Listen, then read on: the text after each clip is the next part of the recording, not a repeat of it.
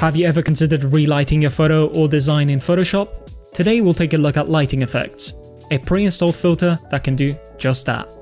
Before we get started, it's important to check that you're working in RGB workspace. You can do this by going to Image, Mode, RGB mode. This is essential for the filter to work, otherwise it will be grayed out. If you're committing to this transition, it's important to choose Don't Flatten when the dialog box pops up, otherwise you'll end up with one layer.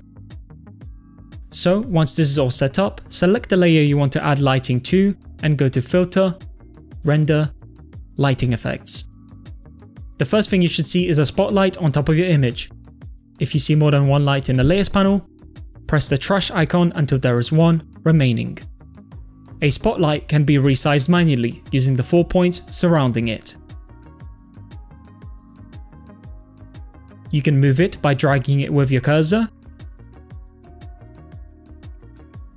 and the intensity level can be adjusted with the dial in the center, which is linked to its slider on the right. The inner circle that's present refers to the hotspot of the light.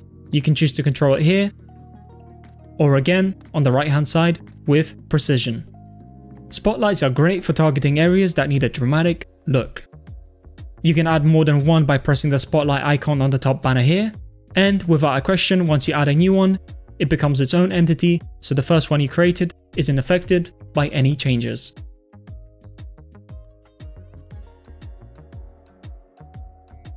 It is advised to manage light sources in the Layers panel, while renaming each layer accordingly when dealing with larger projects.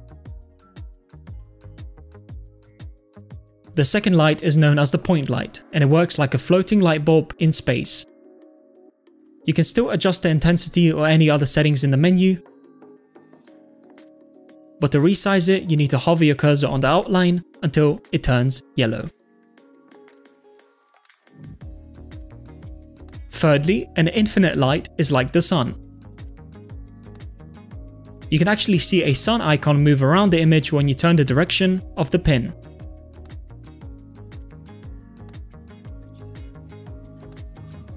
Intensity adjustment is possible, but there's nothing to resize, hence the name Infinite Light.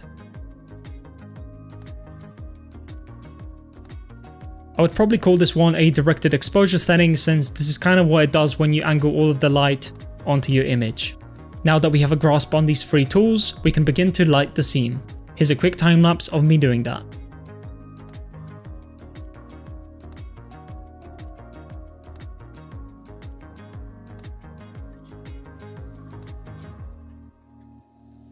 And here's the before and after.